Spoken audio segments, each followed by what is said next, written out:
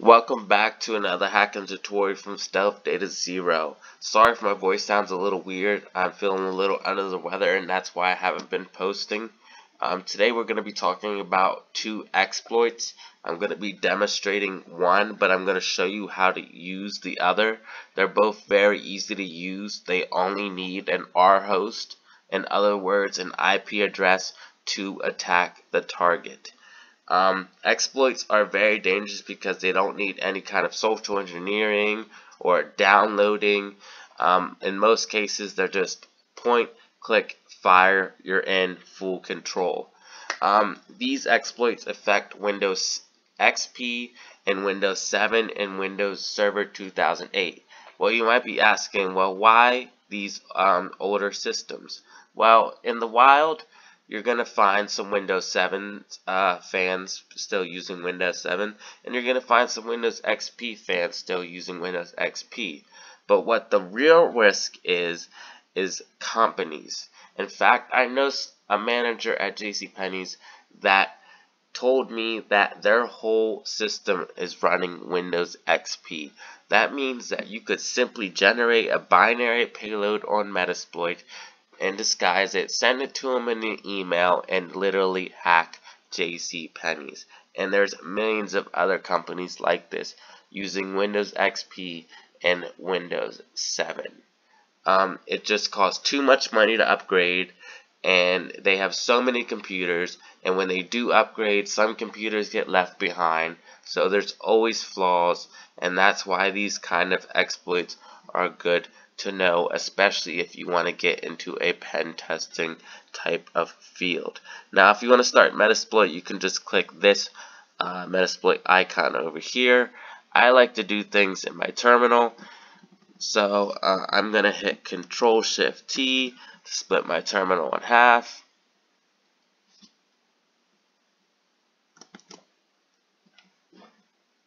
And you should always hit Service, PostgreSQL,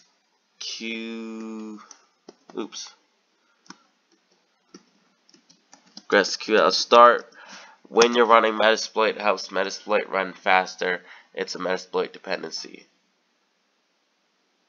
And then I like to start things with my terminal. If you want to be fancy, you can run it as sudo or as root. So you can hit sudo msf console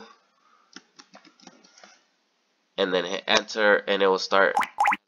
Or you can just type in msf console and hit enter, and that will also start Metasploit.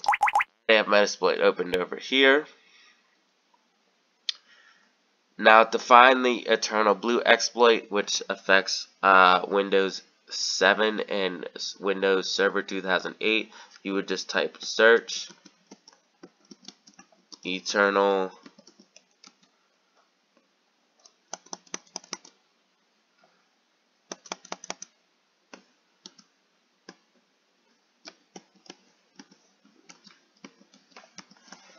and hit enter like so.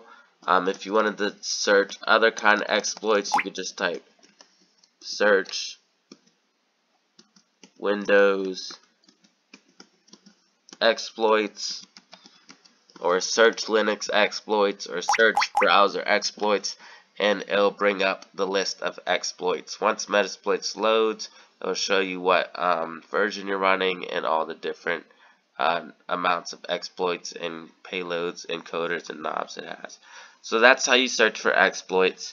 I'm trying to get you a little bit more familiar with the commands of Metasploit. So here's the exploit we're going to be using to hack the Windows XP machine.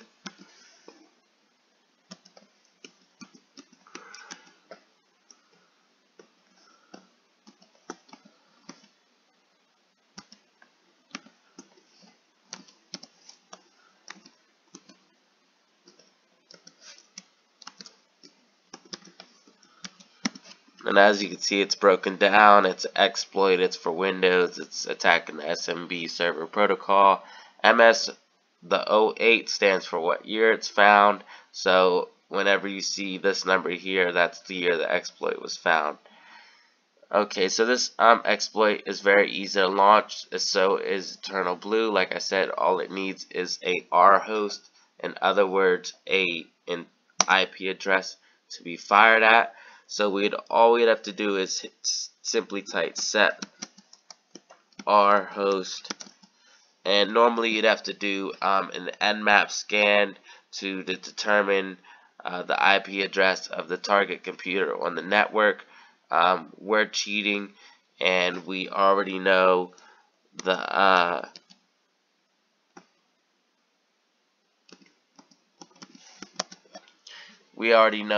target IP address of the computer we want to attack. But normally, again, you would do an Nmap scan or some kind of other IP grabbing technique to get the IP address of the target computer. But before we get the R host, I just want to show you can hit show options, and this will show you all the options needed to launch the exploit. So let's say you had used Nmap and you found a device you want to try to exploit. You could search for exploits how I showed you, and then you can hit show options to see what options you need to set. This one's preset for 445 for support because of the type of exploit it is, and you can see the only thing that it needs is an R host, which is the target IP address. You can also hit show targets, and I will show you all the targets of that particular exploit that you have loaded. Now we're going to set the R host. Again, the show option and show targets is just optional. If you need to get some more information to make sure you launch the payload correctly, that's how you do it. Or if you're lost and need help.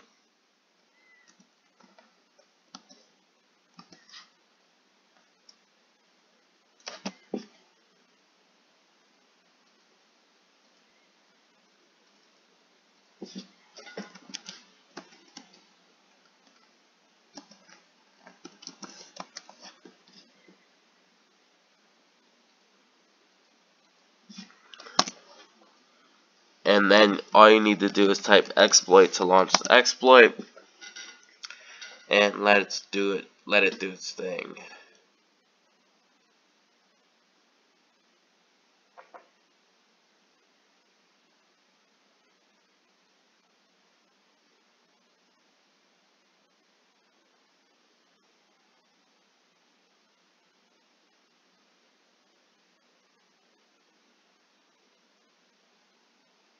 You can see it's detecting the target automatically, starting a reverse handler, sending it stage, and now I have my interpreter shell. I like to type sysinfo as soon as I get it just to make sure everything's running good. And you can see that I attacked the Windows XP machine. You can drop into a shell, which is the CMD shell. This is issuing commands on the actual computer. You can hit dir, list the contents of the directory. You can switch directories, list all the files. You basically have full control of the computer at this point. You can type help and get a command list, hash dump, so you can get all the contents of the SAM database, and use a hash cracker and then crack the hashes. Get system is one of the first things you should probably want to do to try to elevate your privileges if you're not running as admin or system. You can start a keylogger.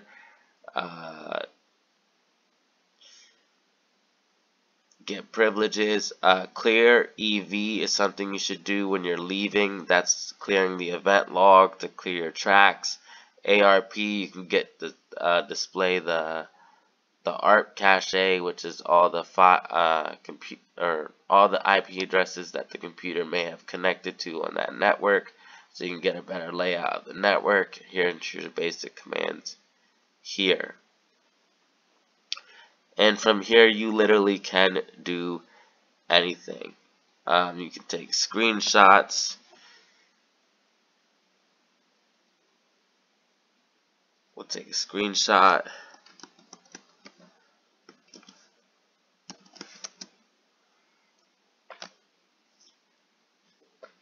You can run persistence where as soon as the person logs on, it will send you another signal.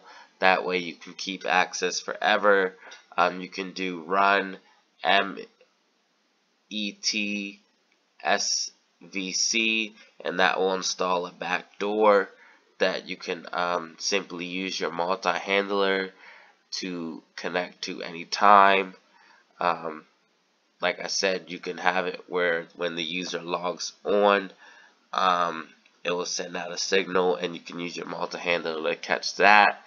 So once you're in, you can keep access forever.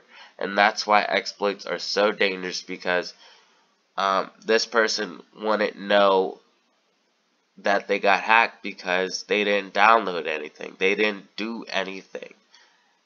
They didn't go to any malicious websites. They just had a vulnerable computer, and vulnerabilities can come in softwares, things that we install on our computer. Like the computer itself may be fine, but we might install a vulnerable piece of software that allows a hacker to do something similar to this and gain control of our computer. As you can see, I can take screenshots.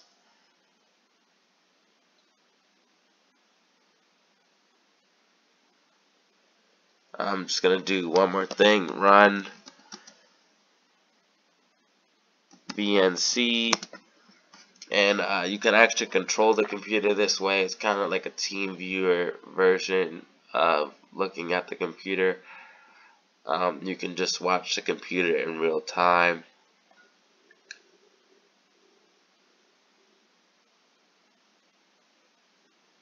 I just want to reiterate the persistence thing. Like, once you're in, it's not a one-time deal. You can keep yourself in, especially if you're using an exploit, because you can probably use the exploit to get back in. But just in case, if you can't, you can set up a backdoor so you can get back in anyways.